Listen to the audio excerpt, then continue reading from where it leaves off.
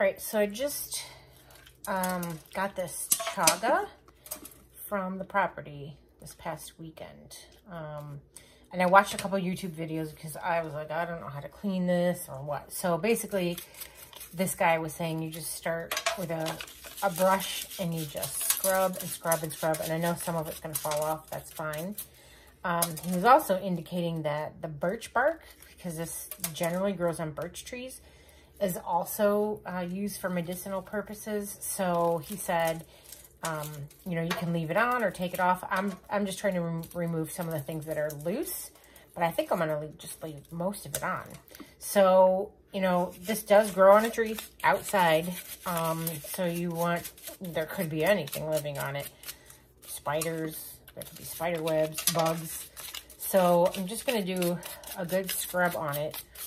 And then what he suggested, he'll take it into chunks, which this is going to be used to make chaga tea. So I'm going to make it into smaller chunks, and then he dips them real quick. He'll fill up his sink with hot water, and he'll put apple cider vinegar and Himalayan sea salt and give them a quick dip. And then he puts the pieces out to dry. He'll put a fan nearby. The other thing he was saying is if you don't have a fan, just put them in your windowsill.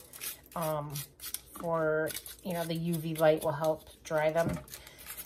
So the chaga is good for several steeps for tea. So you can use the chunks. He said a piece about as big as your fist is going to be enough for a crock pot. And what he generally does is puts it in the crock pot for about 12 hours, so a little bit longer than overnight.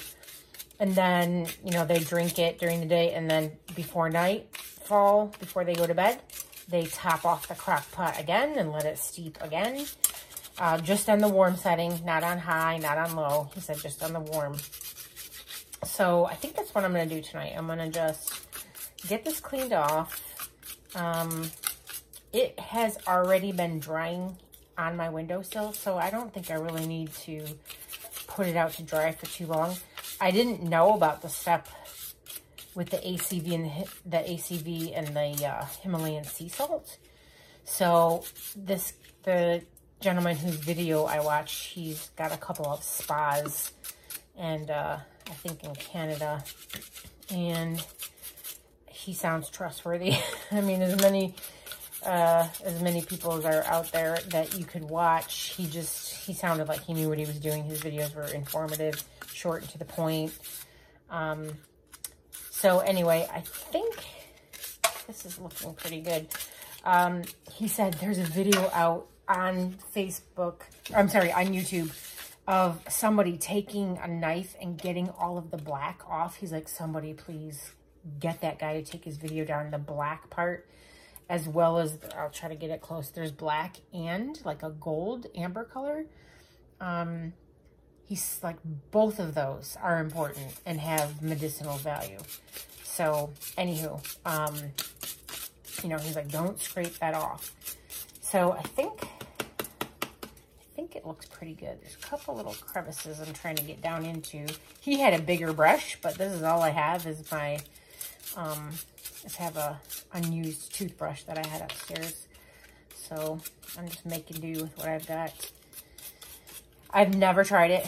I have zero idea what it tastes like. We do have several trees, I mean a lot of trees actually, that have the chaga on it. And I'm excited because if this is something that tastes good and has as much medicinal value as everybody claims it does, then I should be set for a while. And I should have enough to share with my friends. So I'm going to attempt to cut this up a little bit into smaller pieces, and I'm going to try to splice this video into one. So I'll do that and then check in again. Okay, so I have no idea what size knife I should be using, and I don't even know how hard this is going to be to cut into since it has been drying. May the good Lord save me from a hospital trip. If anybody who's watching this video knows me, they know this is a little dangerous for me. Holy moly.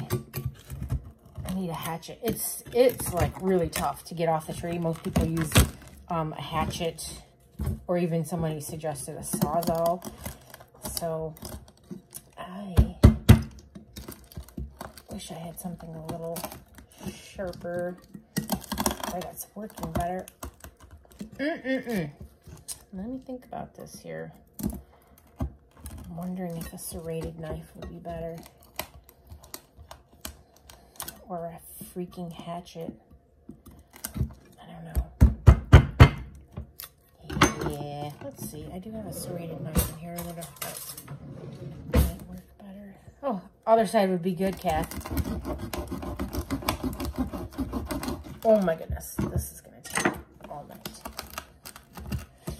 So, I think I'm going to have to find some Allen's tools, quite honestly, to do this. Oh yeah, it's like a rock.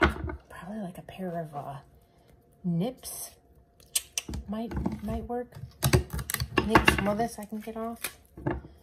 So most people do the size of like, I don't know, like, you know, the diameter of a quarter, but a little chunk. Yeah, there's no way I'm getting this off like this. So I'm gonna have to see if he's got something that I can use. Some of them I can break off, and that's fine.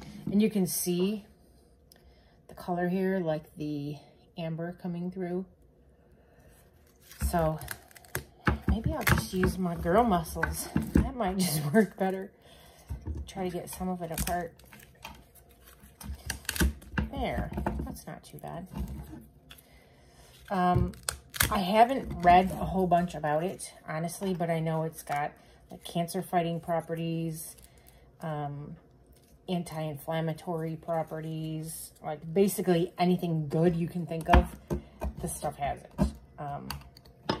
So we're just super blessed that we've got access to it on our property. So I think I'll be able to get it down in enough pieces by hand, at least to get a crock pot going tonight. So it said the size, a piece about the size of your fist. So I'm thinking all those together, once they're dipped in the apple cider vinegar and Himalayan sea salt and then dried real night, or overnight. They're not like soaking in there. It's just like a quick dip to sort of act like antifungal and antibacterial wash.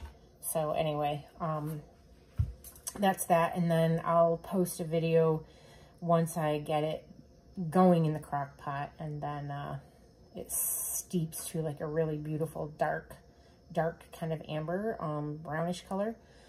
So I will check in once I figure out how to get the rest of this chopped up to visit my husband's toolbox.